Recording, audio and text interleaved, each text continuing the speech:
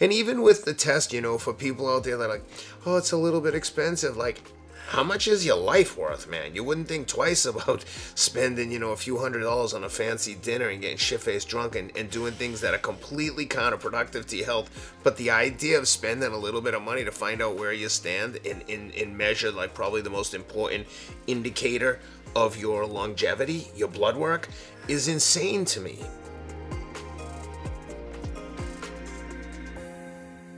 You've done 2 InsideTrackers. You've done 2 Ultimates with us. You've done a DNA test. I guess first question might be, what was interesting to you? Like, what was a surprise, good or bad? The ApoB, elevated ApoB, was incredibly, shockingly negative. I was just devastated. I mean, honestly, I had a few days where I was like, I'm definitely going to die of a heart attack. This sucks. And I don't want to die of a heart attack. It caused me real anxiety, like no bullshit. It's just, I was just frustrated, and my wife was like, what is wrong with you? I'm like, I'm so pissed. Look at everything I'm doing, and I've got this stupid ass cholesterol. And then eventually, through talking to like Michelle and some other people over at InsideTracker, I was just like, and then doing my own research too, talking to people like Andrew Huberman and David Sinclair, and just kind of coming to grips with the fact that some of this stuff is genetic and you can't really control it. But I was like, all right, but what am I going to do for what kind of steps or protocols am I going to put in place? Actually, I keep missing Simon Hill, but I've spoken to Simon a while, and he has some very strong convictions and views on this topic. So I'm going to eventually link with Simon and kind of put some protocols in place to try to lower it. There's a part of me that's like, all right, I know I've got to fix this, but it's like someone who's out of shape losing weight. You're like, I'm going to start this, I just don't know when. But I do really want to start to think about it. And I know you mentioned statins as a possible cholesterol lower. And prior to kind of hearing your thoughts about it, I was very anti-pharmaceuticals. I was like anti-intervention in terms of drugs. But if it will help me live a little longer, I guess I'm down to try whatever. I mean, I think you're in a good position here in that, like, you figured it out early, right? And B, I think, especially for you, the genetics results are really interesting. So you did pop up as having an elevated risk of having high ApoB, which means that you're bumping up against a genetic wall, right? Yep. And that doesn't mean that you can't get your ApoB levels down, despite that at all. But it just means that it's going to be harder for you compared to somebody else who might have a different genetic risk for ApoB.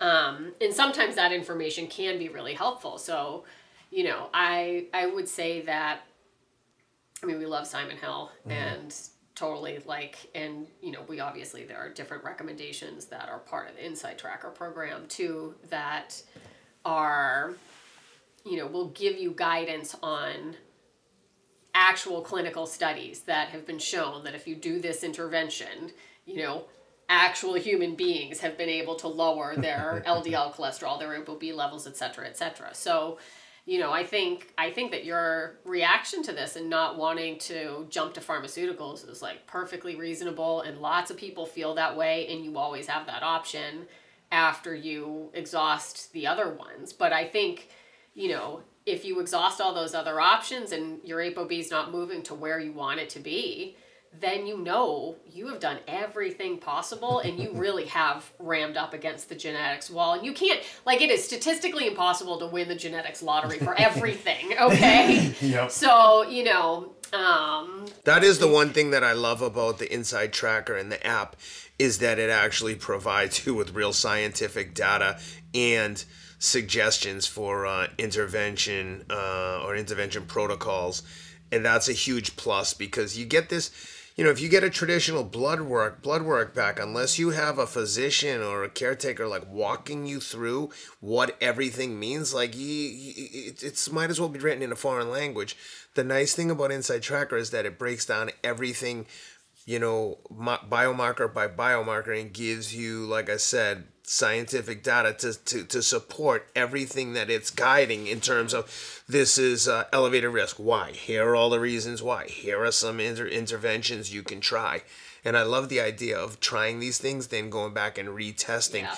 And even with the test, for people out there that are like, oh, it's a little bit expensive. Like, how much is your life worth, man? You wouldn't think twice about spending, a few $100s on a fancy dinner and getting shit-faced drunk and doing things that are completely counterproductive to your health. But the idea of spending a little bit of money to find out where you stand and measure, like, probably the most important indicator of your longevity, your blood work, is insane to me. Like, what is your life worth? Like, there is no price tag. Guarantee you, if you find out that you had some kind of biomarker or early indicator for some cancer that you caught before you had to get seriously involved cancer treatments, because most of those things, if you catch them early, that's your best chance. Exactly. 100%. So the question is, like, are you crazy? What's your life worth, man? Yeah. These are things that should be non-negotiables, like getting blood work done regularly and making sure you're on top of it. For guys, getting like whatever the PSA, like the prostate scan, whatever PSA stands for.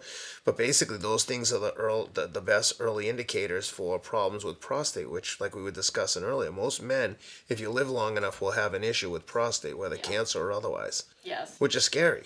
It's totally scary. But it's not. If you can catch that early, it's very treatable. If you don't catch it early, you got a fucking problem now, and it could be real bad. Yes, 100%. No, I actually treated myself this year to a cancer test. Or one of those full body scans. No, it wasn't. It's actually a blood test. I feel like we're like plugging them right now, but we get no kickbacks for this. The Galleri test through, I forget which company makes it, but basically what it does is it looks at circulating tumor DNA in your blood, and it will test for a variety, like panoply of different cancers. Yeah. And how much was the test? I think it was somewhere between $750 and $900. Like it is not super cheap. Like I said, I treated myself to it. Like that was. It's a price though that everyone should be willing to pay. Especially, I'm cancer paranoid, so I wanted to know. I wanted to know. And I don't know. Well, obviously I don't know how old you are, but for me, I'm 52. I'll be 53 in May, but I would say when I turned 50, not exactly on the day, but in the last couple of years, I've become hyper aware of all that shit. Like, it's hard enough looking at yourself and see that you're getting older. The thought of letting something go, like a potential cancer diagnosis that you could get have caught earlier. Like, come on, man. If you talk to someone who's going through cancer treatment who didn't catch it early, and I'll guarantee you they would have given every friggin' penny they have to have avoided the complications that they're having. And you only have to see someone go through that once to recognize that, like, don't be crazy. Totally. There's a lot of things that we waste money on. That ain't a waste of money. No, I watched my mom die of pancreatic cancer, and it was just the worst. It was the worst, right? And it's like she had no shot, because by the time pancreatic cancer is diagnosed, it's too late. And actually, this particular test is, fairly good at detecting pancreatic cancers a little bit earlier when you actually do have a shot. Otherwise, I am not part of any type of screening protocol within the hospitals, like you do for colonoscopies, That's right? And like mammograms and or PSA, right? There are different ways for a handful of cancers, but a lot of cancers, there is no screening. So I'm pretty psyched to see stuff like that on the market now. I hope that it gets covered by insurance. I hope we can, It's so crazy that an insurance company wouldn't want to pay for these tests. It goes against all conventional wisdom. If you can catch that, okay, you have to pay $1,000 per patient. But if you catch that, the treatment for early detection versus late detection is like, you're talking like potentially millions. Like it doesn't make any sense. But I got my first colonoscopy this year. Oh my God. So I don't want to say a terrible experience and scare people away from it, because look, we're fucking being an adult. If you're over 50, you need a colonoscopy. But it sucks. It sucks. I found that the fasting was the hardest thing, a 24-hour fast, and then you know, they give you the drugs they give you once you show up are amazing. Oh, it's a great time. You're psyched at that point because you're so miserable. You're like anything. I got a colonoscopy and an endoscopy at the same time, so they go down your throat at the same times. They go up your butt. So as I'm getting ready to go, they're going to put this thing in my mouth to hold my mouth open so I can put it down. And as they're about to put this thing that looks like a ball gag in my mouth, and I'm like in a thing, I was like, hold on. Guys, do me a favor, please. Don't take pictures of me. I feel so vulnerable. But once it was over, like I said, I was like, had tremendous peace of mind that, you know, they were like, you're good to go. And you kind of like find out right away, exactly, too, if there's any polyps in there. Oh, man. Yeah. So I have a very strong family history of colon cancer. And I started getting them, I think, at 40. Yep. So I would also urge people, if there's any type of particular cancer in your family and you have not already alerted your doctor to it, like, there may be a protocol where you can kind of get in earlier than Gen Pop. But yeah. So, I mean, even going back to the InsideTracker blood results, obviously InsideTracker is not looking for cancer biomarkers or anything like that, but, you know, you can get a general sense of other types of conditions, whether it's cardiovascular health, whether it's metabolic health, where you stand in terms of inflammation.